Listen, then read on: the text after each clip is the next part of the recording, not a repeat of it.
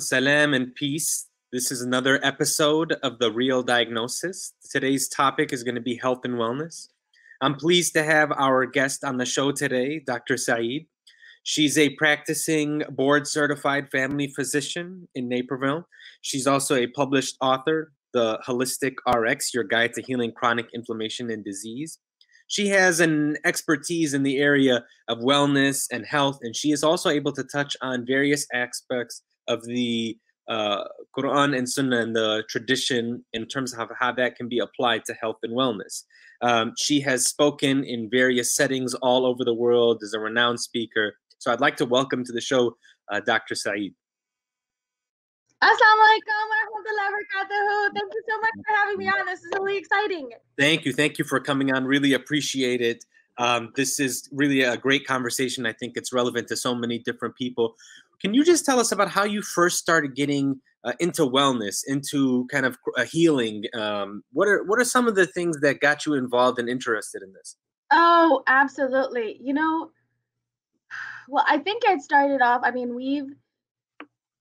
my grandparents and them were physicians, but not conventional physicians. They're homeopathic. So they were always into treating people and looking at the whole cause and full-fledged and, trying to help people. And I knew growing up in Naperville, Illinois, I grew up here all my life. And so growing up, that's always something that I always wanted to do, was continue to help people. And but not until did I get into residency did a lot of that come to fruition, because the fact that what happened was that I was diagnosed with like Hashimoto's and digestive issues and acne and eczema and seborrheic dermatitis, and but not until I was diagnosed with lupus. And I was miserable, like my hands hurt, my joints hurt, my body hurt. And my parents actually sacrificed everything for us to become physicians. Like literally, they sold their houses, they left their jobs, they left everything for us to be all doctors. And I was a family physician. I married a family physician. My brother's an interventional cardiologist. My sister's a pediatric ICU physician. I have all these doctors in my family. Wow. And when I felt like I was really hurting, and I felt like I knew that I was a new mom, a new wife, a new resident, all at the same time. And I realized at that time that I was not going to just let this disease take place. Okay. I didn't want to do that. So then I had to look for other ways to how I can take charge of my health. And that's when I discovered integrative holistic medicine. And since then it's just blown my mind nonstop. So I'm very passionate about this. So for the uninitiated or someone who's not familiar with what it means, integrative holistic medicine, how do you explain that? How do you explain that to your patients? How do you broach that subject? So what that is, conventional medicine, we've been taught to, here's a problem, here's a mode of treatment. And where holistic medicine, we sort of take it a step further.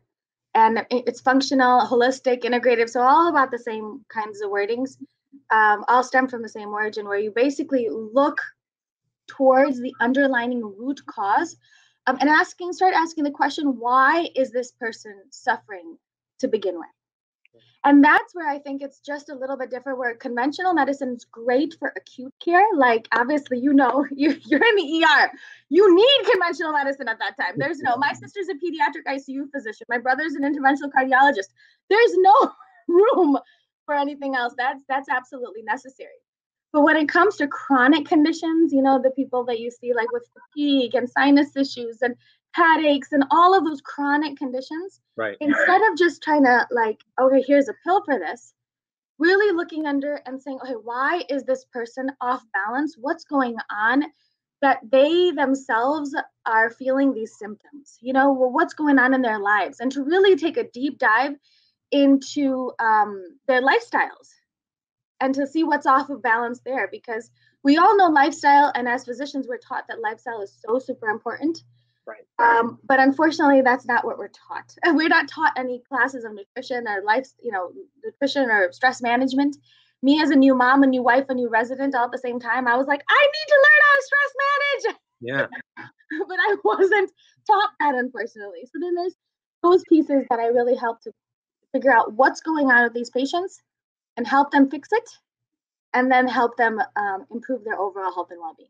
So what you're talking about is something that I think a lot of people struggle with, and I think it's also very frustrating for them because these are things that, like you said, these are not quick fixes, right? This is not a broken arm that needs to be set back in place, or no, you know, no, absolutely not. and so that can be quite frustrating. And it seems like you personally have kind of gone through your own experience. What are what are some of the what are some of the expectations people should have if they're gonna kind of get involved and they want to look at something, the whole picture? They don't just want to kind of go into one sort of direction. Is there any example that you can kind of illuminate what we're talking about here? So, like for the patient, I mean, the people that I see are sick and tired of being sick and tired, Right. you know? And those are the people that I love seeing because they're really willing to now change their lifestyle. And unfortunately, most of us are not ready to change our lifestyle because we're too comfortable with where we are right now. But sometimes I don't think we just understand how both of those really play a role in each other, and how really it's a beautiful dance that they play, how we feel and how our lifestyles are. And but like for example, my first patient when I originally first started this, she's a 31-year-old with 9 autoimmune diseases: myasthenia gravis, psoriasis, lichen planus, Sjogren's, Hashimoto's, digestive issues. The list goes on and on. Psoriasis, I'm like, it was just like she had all of these chronic conditions, and most of them were autoimmunities. And she was on the highest dose of mestinon. She's like, I don't want to go to Imuron. I'm done with that. That's too scary. I have to go see the doctor. I doctor so many times. I can't do that because every corner I turned, I felt like there was another chronic condition. And she worked at the Family Dollar store. She worked at the gas station. It's not like she had a lot of money, but she was ready to take charge of her health. And she's like, I want to just learn what I can do to slow this down. And when I approach a patient like this, it does take time. You are absolutely right, because it's like a full-fledged history. Then I go into a lot of detail about what their lifestyle factors are, what kind of stresses they have, what social, the spiritual, what kind of social environment do they have, and then trying to figure out where they're off balance. For example, really working on their stress management. Actually, every single solitary patient that I see, I start them off, and I've been doing this for the last 14 years. So every patient that I see, I have them start off with gratitude, because the power of gratitude, now science has really like opened up all the scientific benefits of gratitude. And where heart rate variability, if you're frustrated, your heart rate variability is all over the place. When you live a life of appreciation, your heart rate variability is a nice sine wave. And it's in the Quran too, right? In Surah Ibrahim, ayah number 7, Allah uses the strongest language in the Quran. I swear to it, I swear to it, I swear to it. I promise I'm going to increase you if you're just grateful. Subhanallah. So the gratitude makes a huge piece of the puzzle. And then we have watching their sleep, see how they're sleeping to help optimize that. There's social, to keep people away from you that are going to drag you down, keep people around you that are going to lift you up. And then stress management. So 80% of the complaints that come to primary care physicians are due to stress. 80%, or maybe even 90% actually. But especially nowadays, it's all due to stress. But so I teach them stress management techniques, and then working on their diet and their lifestyle, because the difference between somebody with a problem and somebody without a problem, if we say the same anatomy books and we say the same physiology books, if we're all the exact same on the inside, it's our environment that makes a difference. And what's really powerful is that 70 to 80% of our immune system lies in our gut. We have 100 trillion bacteria that line our gut lining. And so if these bacteria are off, we have problems. If they're in good harmony, then everything works properly. So really, incorporating, diet, lifestyle, and all these factors to really put somebody back into balance. So yes, it does take time. It does take a lot of work, but it's really powerful. So, we've got probably a few seconds to the break, but I think a couple of points that I thought you've made that were really incredible was kind of how it just seems like so much of what's going on in our lives it's all interwoven together. It's not like you can just separate things out. and that would be easier if we could separate things out. It would be so much easier. Yeah, exactly. So it's amazing how everything is connected. And so when we come back, I would like us to kind of broach the subject about how we can incorporate our faith into our healing. And then hopefully we can talk a little more about that. So everyone stay tuned. We'll be back with The Real Diagnosis and Dr. Saeed.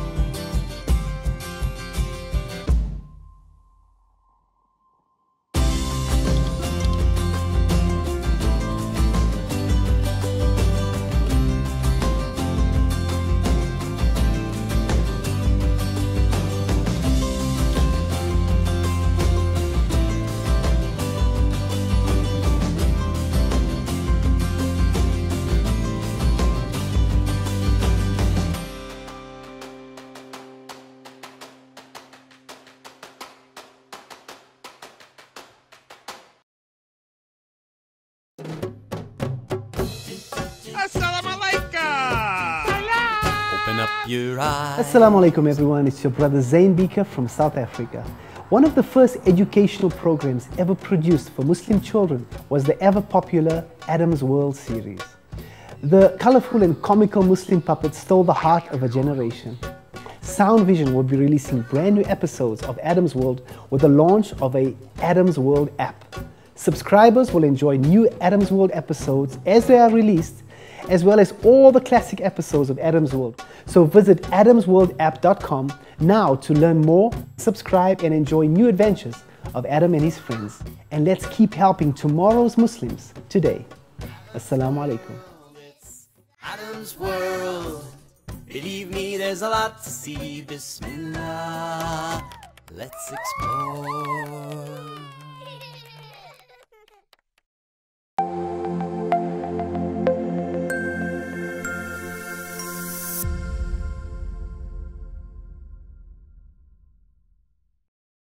Okay, and we are back. This is The Real Diagnosis. I'm your host, Thair Ahmed. I'm here with Dr. Saeed. We're talking about health and wellness.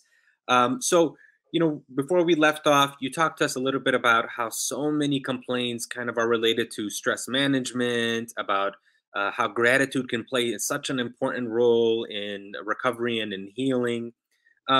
What are some of your thoughts about how you can convince somebody that all of these things are related? What kind of, I guess, my question to you is, what struggles have you noticed from patients, people who kind of maybe aren't necessarily responsive? How can you get somebody to buy in and be engaged in this process? So multiple ways. Actually, people that see me have already been down that road. So the person that I had before, the one that 9 autoimmune diseases. Yes. Those are the kinds of people that I normally see. And alhamdulillah, by the grace of Allah, I probably have 100% success in improving chronic illness with lifestyle. And that's where I'm telling you, subhanAllah, people with rare autoimmune diseases. So she no longer, we all know that for myasthenia gravis, now she's a scuba diver instructor. Wow. I no longer have mine's in remission or whatever it is, that I'm no longer on medications. I have no rashes. I have no symptoms. I think by the time that actually somebody gets to that point, you don't really need to convince them. Plus, on top of that, when you tell them that I'm not giving you anything that's going to hurt you, we're going to empower you to take charge of your own health, because what's going on with all of these chronic conditions is that when somebody has an autoimmunity, that we give them an anti-inflammatory. When somebody has pain, we give them an anti-inflammatory. When somebody has eczema, what do we give them? An anti-inflammatory. Right. When somebody has cancer, allergies, anti-inflammatory. So we, as physicians, we all know that the underlying root cause is inflammation. It's your body off balance. This is fire. And there's 2 different types of inflammation. There's an acute inflammation and a chronic inflammation. Acute inflammation is the good inflammation. It's when everything's working. You have a cut. It's unspecific. It's like ancestral. It just goes and attacks it to fix what it needs to be fixed, right? And then we have is chronic inflammation, is that when that acute inflammation goes on for too long, or there's constant stimuluses, or it's stuck on the on switch for way too long, it turns into chronic inflammation, where it destroys this magnificent masterpiece that we were born with. And it's a hidden smoldering fire that eventually destroys your body from the inside out. And it's because your body constantly has all these triggers. So if we can lower the overall inflammation that is leading to your depression, your anxiety, your sleep issues, your problems with your eczema or your skin or your acne, or any of these chronic conditions that somebody's dealing with, pain, if you can lower the overall inflammation naturally with your body's ability to heal itself and giving your body the exact nutrients and the sleep and the rest and the positivity that it needs to heal, you can, when you lower the overall chronic inflammation, you can heal not one of these symptoms, but all of them simultaneously. You can improve these symptoms drastically. And that's all. And I think once you explain to somebody that it's not hoo-ha medicine, it's really getting back to the science and then using our lifestyles to figure out, okay, we all know diet plays a role. We all know that sleep plays a role. These are just lifestyle-based treatments. Right.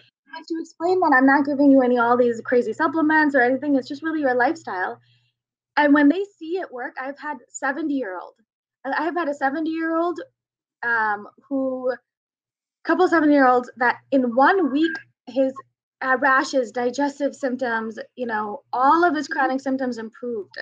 And so it just really, and I think when you get to that stage, but then that's how you convince somebody who's non-Muslim. And now you put the Muslim category in, and that is just so powerful. Because alhamdulillah, I've written the book, The Holistic RX, Your Guide to Healing Chronic Inflammation and Disease. So my book is in every library in the country. Currently, I'm working on the 4th book, and then 4th and 5th together. But it's not when I started to speak to Muslim audiences when it really blew my mind. Because what I have been helping people with is really directly Surah Baqarah, ayah number 172. Ya ayyuhalladhina amanu. Eat of which that is tayyib, of what Allah has provided, and be grateful to Allah if it is indeed Allah that you worship. Now, before this, in ayah number 166 to 167, Allah talks about a group of people who are standing next to the hellfire with hasarat, multiple regrets of following the social norm blindly. In order to prevent that scene, Allah says, go pray more. He could have said, go fast more, go do this more, go do that more. But what did Allah choose to say? He said, the next ayah, Ya ayyuhan nas, eat a wish that is halal and tayyib, and do not follow footsteps of shaitan. Indeed, he is your clear enemy. And then it got to me thinking, I'm like, okay, I'm desi, so all I know is zabiha and halal, that's it. But that's all we know. Like, but what's tayyib?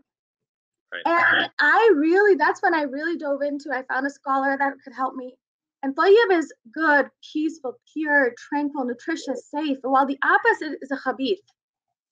And over in the Quran, probably about 20 sometimes, Allah says, eat a wish that is tayyib, what Allah has provided. Eat a wish that is tayyib, Allah, otherwise you're just wronging yourself. He's equated it to success, falah, in this life and the hereafter. He's equated it to being believers. He's equated, if you truly worship Allah. Like, this is heavy stuff.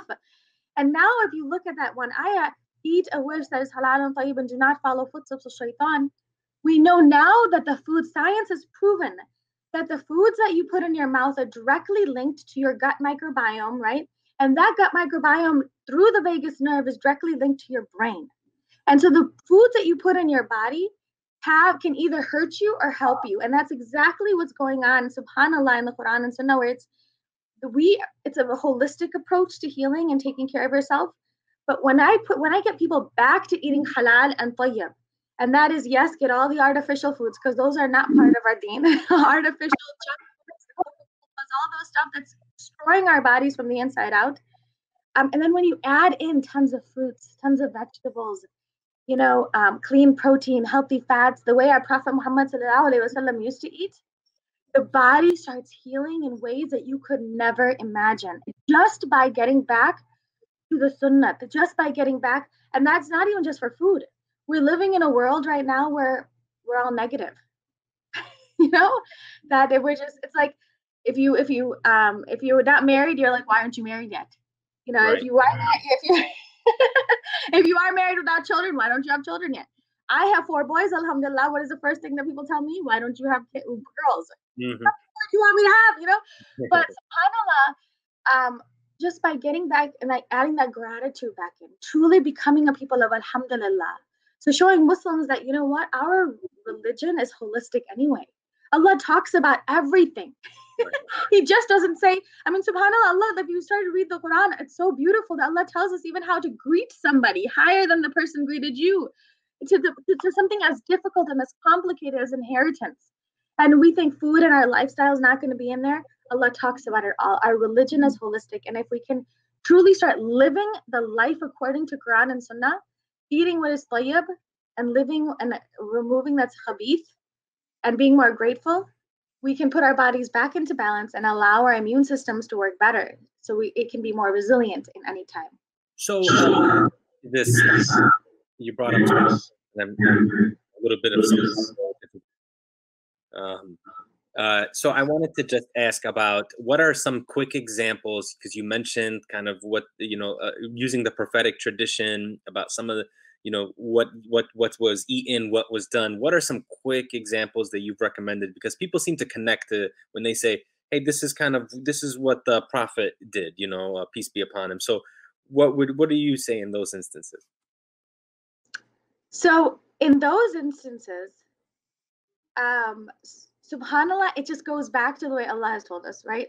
And in Prophet Muhammad sallallahu alaihi wasallam, one, eat very little. I think we need to start there because the hadith over and over and over, and Sahih Bukhari hadith, Prophet Muhammad sallallahu alaihi wasallam has told us a believer eats with 1 intestine, a disbeliever eats with 7. I think nowadays the Muslim Ummah is eating with 14. Seriously, it's crazy. But I think that if we just start with that basic, and to bring into mind that we don't need to eat till we're stuffed. Right. We don't need to be eating all the time.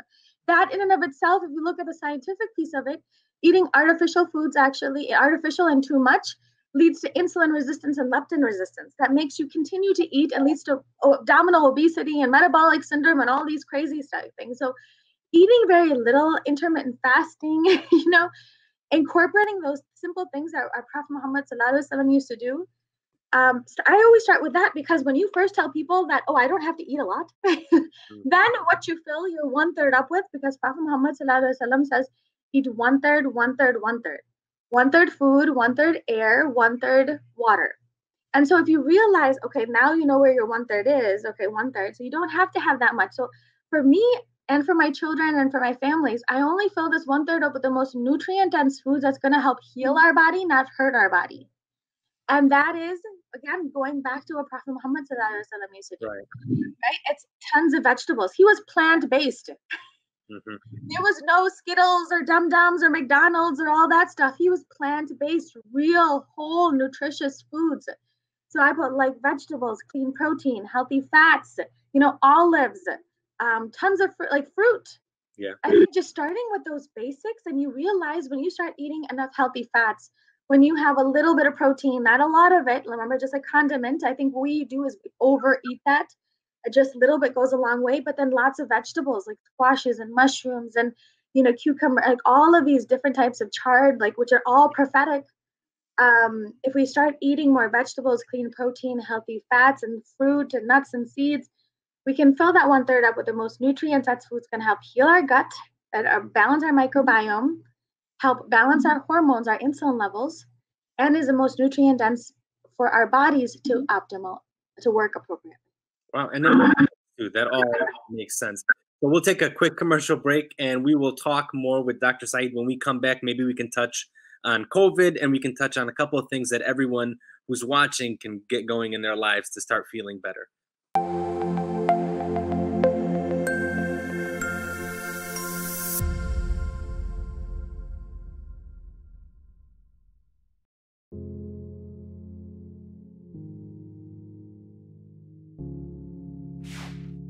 We are Justice for All. Headquartered in the heart of downtown Chicago, Justice for All is a global humanitarian initiative dedicated to raising awareness for human rights concerns impacting vulnerable minority groups. We promote policies that protect religious freedom, address the root causes of mass displacement, and recognize the plight of refugees and forced migrants. Our diverse team of staff and volunteers, led by Imam Malik Mujahid, work tirelessly to help Justice for All achieve their goals. Past campaigns covered a wide range of humanitarian concerns. Through Bosnia Task Force, imams and leaders of Chicago's Muslim community worked to ensure Bosnia became a top national issue. This led to life-saving American policies in Bosnia. A key accomplishment was helping to get rape declared a war crime. Initiatives also included Kosovo Task Force, Central African Republic Task Force, and Flint Coalition, which brought awareness to the water crisis affecting the people of Flint, Michigan. Highlights of our work include supporting Black Lives Matter,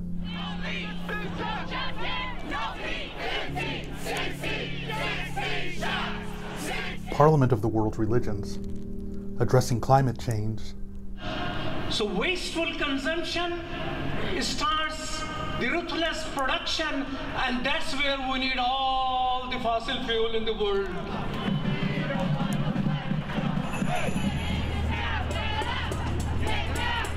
And prominent media exposure.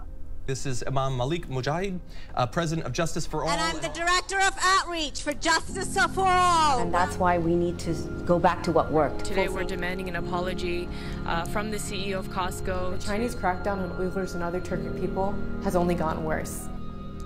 Current programs such as Burma Task Force advocate for the rights of Rohingya refugees in Bangladesh, internally displaced populations, and all those denied freedom of movement and at risk of starvation. Through this, we mobilized thousands of calls to elected representatives.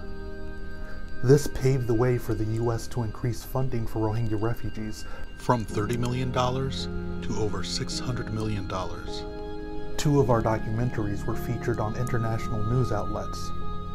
The Rohingya People, A Slow-Burning Genocide, on BBC World News, and Rohingya Refugees Tell of Massacre was featured on CNN. We've organized rallies, UN mission visits, expanded presentations on campuses, promoted research and report writing, outreach to think tanks, media, and other influencers.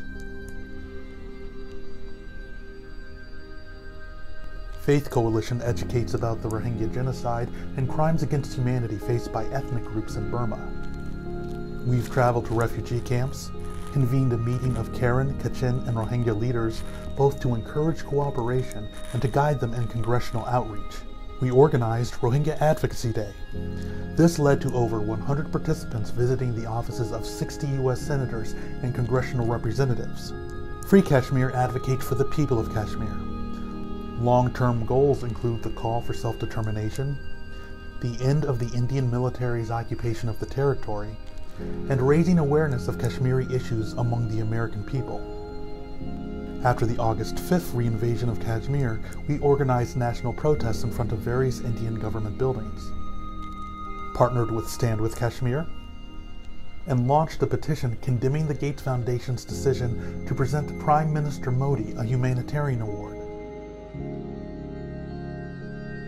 Save Uyghur informs Muslims and neighbors of other faiths about the ongoing cultural genocide of Uyghur Muslims and mobilizes public support. Our projects include boycotting Chinese products with our Fast from China campaign, pushing Bill S-178 in the Senate, and organizing a nationwide protest of Costco.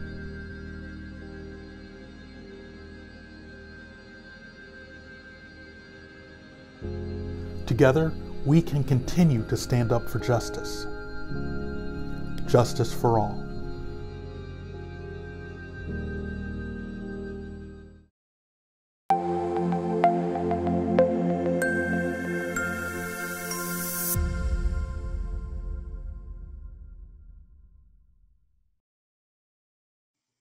Okay, welcome back to The Real Diagnosis. I'm your host, Saeed Ahmed. I'm here with Dr. Saeed. We are talking about health and wellness. We've covered a lot of great topics today, and a lot of it actually, if people were to sit down and digest it, pardon the pun, they would probably think, this makes sense. This makes a lot of sense. But what about, I guess what I would want to ask you is, we're in this era of COVID right now. There's a lot of uncertainty. People are their entire lifestyle has been changed up. So people who maybe were used to going to the gym to exercise, they can't do that anymore. People who were used to just going out, walking outdoors, maybe they're refraining from doing that. What is your advice for what people can do to maintain that balance, to maintain that wellness? Are there some tips and tricks that they can do while in quarantine and in isolation? What has been your experience thus far? Mm-hmm. Absolutely. Alhamdulillah, I do have a book coming out. Q Publishing wants me to write, inshallah, in the next couple of months, it's called The Pandemic Prescription, Pearls from Quran and Science to Reinstate Hope, Healing for Humanity. So this is something that this is really exciting stuff, because I think this is a time where Allah has really given us a chance to pause. And as Muslims, either we can get stuck in that downward spiral of fear, just like where everybody else is going through, which is, a little bit amount of fear is good, sure, but too much when it starts to overwhelm you and take over your daily lives is not so great. But then when I've been sitting back at home now and really reflecting about what's really going on, I think that's where we need to start. Is how were our lives before COVID and how are our lives blessed now? And because I think before COVID, there was not family time, there was limited, we were already negative. And now when you add another layer of uncertainty, now we're all sort of losing it. So really that we were never people of alhamdulillah, that we got to get back to having that true tawakkul in Allah. And I think if we can start developing that connection first with Allah, that makes a huge rest. Because so there is an ayah in the Quran, which I've highlighted quite a bit in my book, and I've talked to a couple scholars about it. And it's Surah Nahl, ayah number 112 to 114, where Allah says, I give you an example of a city that was safe and secure in its provisions and abundance coming from every corners, and it became ungrateful to the blessings that Allah has given us. Then Allah basically sent down a punishment of fear and hunger. And fear and hunger, because they denied what the Rasul told, like the prophets have told them. And then the next ayah is how we're going to prevent that. Eat a wish that is halal and tayyib, what Allah has provided. Be grateful to Allah if it is indeed Allah, if you truly are believers. And now that I really feel we can bring that to light during this time. Because if you're looking at the statistics show that those people that are suffering from the comorbidities of COVID-19 are those that have other underlying abnormalities, or they're obese, or they're diabetics, heart disease, hypertension. Those are the people that are suffering a little bit more from those complications of COVID-19.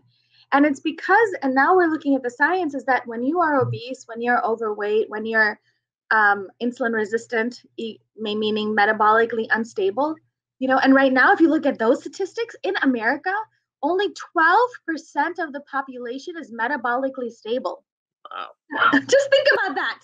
Only 12% of the population is metabolically stable. The rest of us are metabolically unstable. So if we can use this time as COVID-19 to really take charge of our bodies, and if you look all of obesity, diabetes, heart disease, hypertension, these are all we all know are mostly lifestyle-based diseases. So if we can use COVID-19 to reflect upon our lifestyles, and it starts with being grateful, right? Because that stress in and of itself can lead anybody go downward spiral. Because remember, as Muslims, we know that we have no control over our future. Ihdina sirat al-mustaqim, ihdina sirat al-mustaqim. 17 times a day, we are saying, Ya Allah, please guide us on that right path. We have no idea what our path is. Right. We have no idea what our future will entail. We have no idea what we can't control our past, but we can control the decisions that we make today. And if we can start with just being grateful, getting back to being a people of alhamdulillah, being thankful for what we have, and instead of looking at everything that's going wrong in our lives, focus on what is going right in our lives. I mean, now I think this, for most of us, is like the best Ramadan we've ever had, like I've ever had. Because I didn't have to deal with all of the extra fluff that came with it. It was just me and my Lord. And subhanAllah, now it's just me and my family. And subhanAllah, if you start looking at the positive, I have all my patients, and even specifically during this time, immediately when they wake up in the morning, say 10 things that you're thankful for. And then the second piece of that puzzle is to really focus on our foods and our lifestyles. So focus on eating real foods, tayyib foods, not khabith foods, because that, inshallah, then will truly take care of the bodies that Allah has gifted us with. And that is the real sense of gratitude. So as we get to kind of wrap up the show, what I'd like to ask are some like these 5 like quick hit questions for you. Maybe you can help and our viewers can take this away. So the first one is, if I like meat and I want to eat some meat, what is a good way where I can enjoy that kind of protein that comes, but maybe try to avoid all of the extra unnecessary things with it? Is there anything, like some people will say, hey, do some grilled chicken, or, what would you suggest? So with protein, it's just like with everything else, actually, it's quality over quantity. But specifically when it comes to protein, that you only need a little bit to go a long way. And if you can focus on the highest quality and eating a little less of it, for example, grass-fed beef, or pasture-raised or organic chicken, or eggs, or just wild-caught fish, salmon or wild-caught fish, or even pasture-raised organic eggs. So though you can still have all of your protein, you just want to make sure that it's higher quality, because when you have higher quality protein, then it's basically less inflammatory, less inflammation, and it gives you those nutrients that you need to keep your body running smoothly. Okay, let's move on to good rest and sleep. What is a great tip to ensure that I'm getting good quality sleep? Take this away from you. Yeah. Seriously, this really messes. I think if you can put it on like either airplane mode, because I feel like our lives are such on a roller coaster right now where we don't even know how to quiet our minds. Right. So because now even while we're sleeping, we're hearing little dings and bings and like notifications pop up. And if we can push this away, and specifically right before, and set a routine of sleep, because remember, during sleep is when you heal. You need sleep to heal, and we know that if you're not sleeping, you have higher chances of getting even infections and viral infections. So it's really important to sleep and heal during your sleep, and the way that we can do that is to make it really count. And that quality, again, is really important. And if we can create a routine, start setting this aside at a certain time, a couple hours, not eating like 2 or 3 hours before to go to bed, to keep those insulin levels low, and giving your body a time to regenerate downwards. Even sometimes taking an Epsom salt bath right before you go to bed will really help you relax.